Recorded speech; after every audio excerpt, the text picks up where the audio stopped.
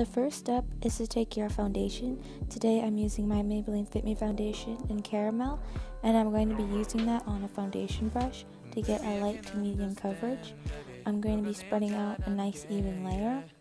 And also, since I don't plan to use concealer today, I will make sure to pay extra attention to the discoloration on my eyes, especially in the corners. Also, make sure to get your ears when you're doing foundation so that they don't have a different color from the rest of your face.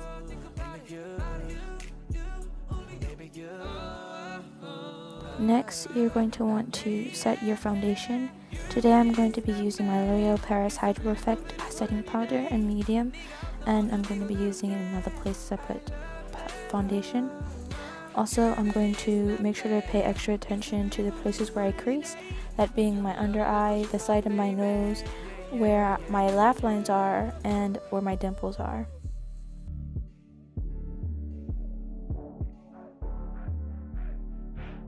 Instagram baddies always have amazing eyebrows. I'm going to keep mine kind of natural by drawing a line on the bottom, then a line on the top following my natural brow shape, and then with whatever is left on the brush, I'm going to bring it through my eyebrow, and I'm also going to work on pushing the front of the eyebrow up for more definition. To make sure the look is very nice, I'm going to make sure to outline the eyebrow underneath and blend it out with my beauty blender.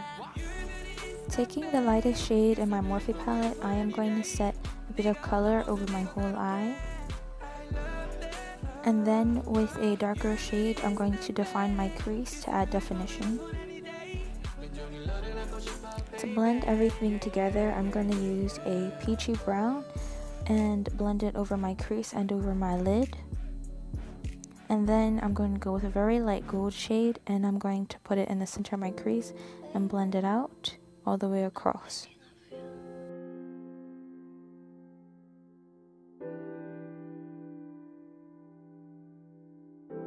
With whatever is left on the brush and also dragging some from the corner, I'm going to bring it under my eye. And then I'm going to move on to eyeliner. I feel like a lot of Instagram baddies do eyeliner, so I'm going to use my own Wet n Wild H2O proof. I'm going to start with drawing a thin line and taking my time as I bring it out. This is real time how I do it. I think I could have done better, but I'm really not used to it because I don't do it very often. So I'm going to bring that line out, and then I'm going to connect a smaller one from the top to the bottom. And then using very small strokes, I'm going to be sure to fill it in.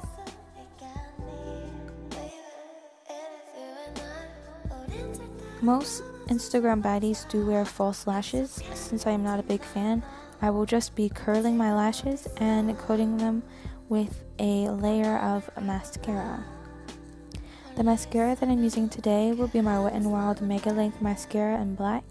It is very good for lengthening, and it is the one that I normally reach for. Since we did put eyeshadow on the bottom, I'm also going to redefine my bottom lashes. Next, I'm going to start a bit of contouring. I'm going to use a method that I learned from Edward Avila, 4 points. I start at the eyebrow bone, and then drawing a straight line, you go down and you draw it. Also, I'm going to be putting a bit of contour on my bottom lip to make sure it looks very pouty, because a lot of Instagram baddies have bigger lips. And then with whatever's left on the brush, I'm going to blend it out, going straight down. I'm also going to add a bit on the tip of my nose to shorten it. And with my finger, I'm going to make sure that all the product's blended out. Now I'm going to move on to my blush. I'm using my Milani blush in 2 rows. It's one of my favorites. I'm going to try and put it high up on my face and blend it back, because I feel like rosy cheeks are just so beautiful. And for a youthful look, I'm also going to brush it across my nose. Now I'm going to be highlighting with my Wet n Wild Mega Glow and Blossom Glow. I'm going to be taking on the high points of my cheeks, on the tip of my nose, and in the center, so that my nose doesn't look muddy from the contouring. And I'm also going to put that under my brows.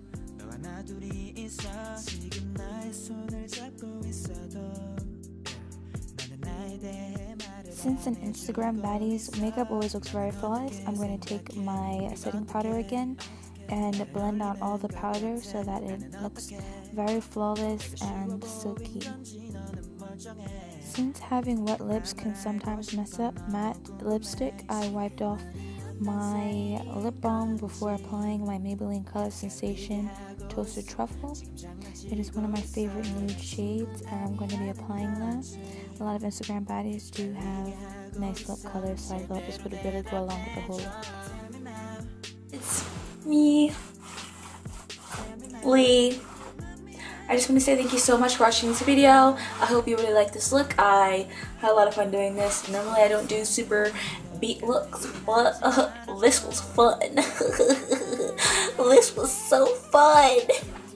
And if you decide to recreate this look, you can show me on my Instagram right over here. I'd be happy to see. Thank you so much for watching the video. I love you guys so much, and bye.